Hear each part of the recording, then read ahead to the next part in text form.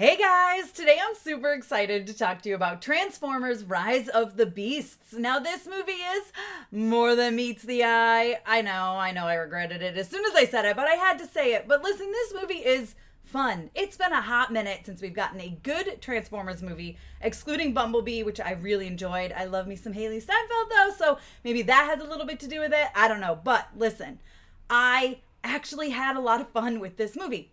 Don't get me wrong, there are definitely some issues with Rise of the Beasts, which we will get into, but let's start with the positive stuff. First of all, Mirage is like, listen, I love you, Bumblebee. You will always have a place in my heart, but Mirage is like starting to be my favorite Transformer. I know, it's like blasphemy, but he's fantastic, and Pete Davidson is so good and so funny, and the comedic timing really, really hits. Plus, I really love the story of Mirage and Noah, right? They're the new Sam and Bumblebee, the new Charlie and Bumblebee, right? That is what this movie is about. Yes, it is billed as a Maximals movie. That is not what it is, and we will get into that a little bit later as well. This really is a story about Noah and Mirage. Yes, we get the Maximals, we do, and they look awesome, but there's just not enough of them to make me feel like this should have been called Rise of the Beasts. Again, we will get into all of the negatives later, but that's kind of my first initial thoughts. I will say something else I loved about this film is the big, massive, epic action sequences, which is literally what everyone wants in a Transformers movie, right? You want to come in and you want to hear those sounds like the right? It's probably a horrible impression, but you know what I mean. Sound design is incredibly important in a film like this, and then you need amazing visuals and big, epic robot fights, right? Robot v robot. Let's throw a human in there every once in a while and just have an absolute blast. And that is exactly what this movie does. Now, true to these types of films, right? I'm talking like kaiju movies and yes, Transformers films. The human side, the human story is always a little like generic, right? The writing isn't the best. There's some cheesy-ish dialogue. It's predictable. There's some things that drive you absolutely crazy. Not a spoiler, but there's something in here, and I'm like, you're telling me no one touched this dang thing in like hundreds of years? No. Dumb little plot things, generic things like that kind of like bother me. Like, I'm like, there's no way that's accurate. Anyway, I could go on and on about that part. You guys don't know exactly what I'm talking about when you see the movie. Again, it's not a spoiler, but like, come on, like, use smarter writing. And here's the thing, okay? Anthony Ramos, he's fantastic. He's so good as Noah. He is phenomenal. And I love me some Dominic Fishback. I do. But her character is so underused. And I feel like they just don't know how to write for women.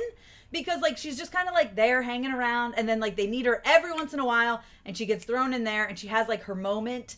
But then it's like quickly out the door. And they move on to something else. And I mean, I think she's great. I just think very underused character. Noah really is the main human character here. And even his story, and even this plot is a little bit generic, right? It's predictable. We know where things are going. It doesn't mean it's not fun, though. It doesn't mean the journey isn't an absolute blast, because it is. Like I said, the fight sequences are so good. The transformations, right? The literal transforming is so good, because you've got these amazing, like, car chases, of course, when the Transformers are cars. But then you have the big, massive robot fights which feel like massive kaiju fights. They're incredible. There's one that takes place at the museum towards the beginning, which is just so good and so fun to watch. And then they do throw in these emotional beats, right? So if you haven't yet watched Bumblebee, I highly, highly recommend checking it out before you watch this movie.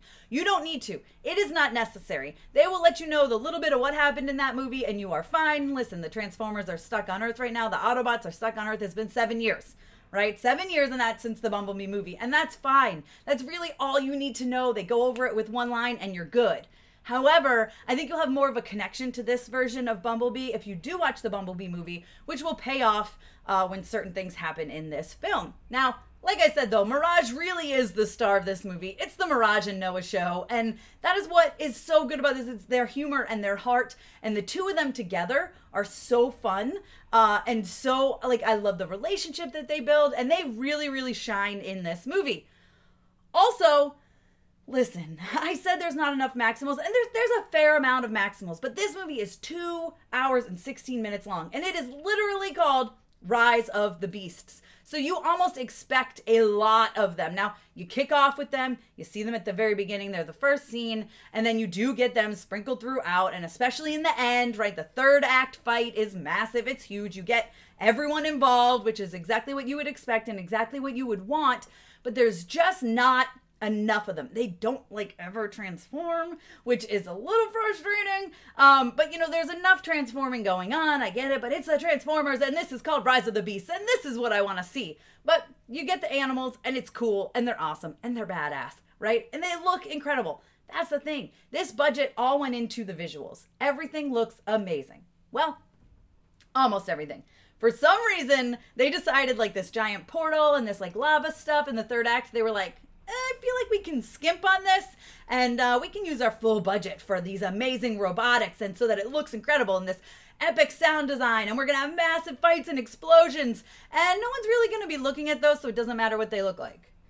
They are, like, there were moments where I was like, I feel like I know people who could make this look better on the computer. Maybe not myself, but I know people who could just on like their home computer. So I don't know why they went that route. It just feels like, again, they blew all their budget on the other stuff. Maybe they thought it looked good. I don't know. I mean, it doesn't take away from the story. It doesn't take away from the epic battles. Like, it's still fun. You still feel like there's high stakes and the pressure's going on, even though you kind of know where things are going to end up. But it is what it is. I don't know. That was something that kind of took me out of it, right? When the portal opens up and there's like things coming out of it, I was like, what is this? This looks awful.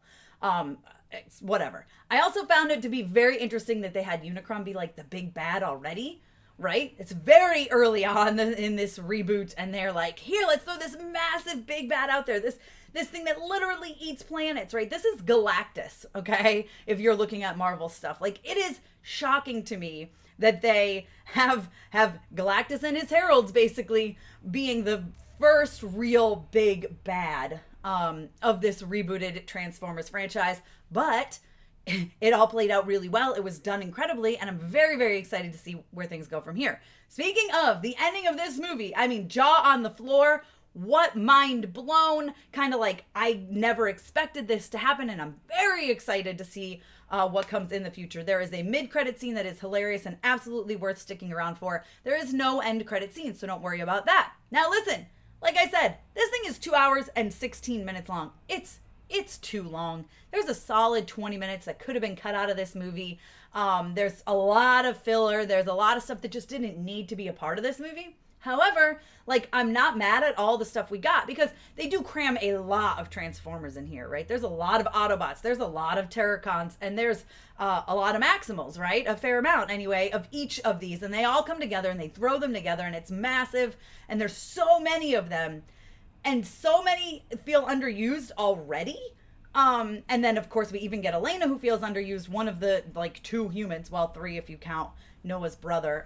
But Chris is his name, and he's fantastic. He's in it very briefly. And, of course, Noah and Chris's mother as well. Fantastic. Great. Okay? The humans did what they were there for. My point is, I feel like they could have cut 20 minutes and made the pacing and made things flow better. But at the same time, I feel like so many people were underused that I get why they didn't go that route. And they gave us a movie that was so long. Listen, Transformers Rise of the Beasts gave me exactly what I wanted. I wanted big, massive, epic battles with robots going head to head. I wanted a little bit of heart in there. I wanted some emotional beats that would make me tear up, and we got those. And I wanted to laugh my butt off, and I did, because Mirage is so funny. And like I said, I love Bumblebee. I do. Bumblebee has always been my favorite. He's like a fan favorite. Everyone loves Bumblebee.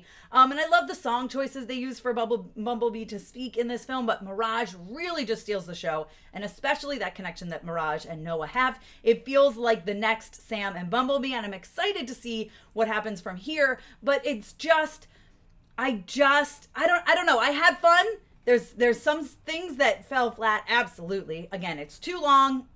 There's some plot points that really made me mad that I'm still mad about. I saw it yesterday and I'm still fuming over these decisions that were made. But it was beautiful to watch. It's beautiful to listen to. I mean, this movie deserves to be seen on the biggest screen possible with the best sound system possible. I say check out Transformers Rise of the Beast. If you love Transformers, you're going to love all the nods, the Easter eggs, the lines that are spoken, you know. I mean, nothing beats hearing roll out, right? It gives you chills, and it's It's really, really exciting. We've seen some Transformers that we haven't seen in the past on the screen, so that's very exciting as well.